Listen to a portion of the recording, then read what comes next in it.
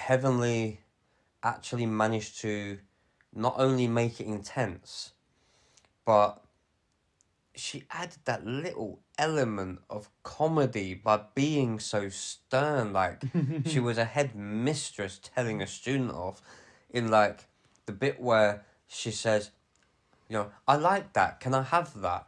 And there was just no facial expression change from Heavenly Spence at all. It was just like the pause, like she was thinking about it, like she knew the answer was no, and she was just like, I'm just gonna wait a minute, let her think the answer may be yes, and no, you can't have it.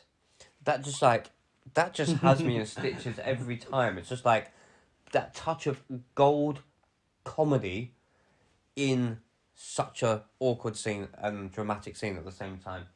That kind of leads into the whole detachment thing as well.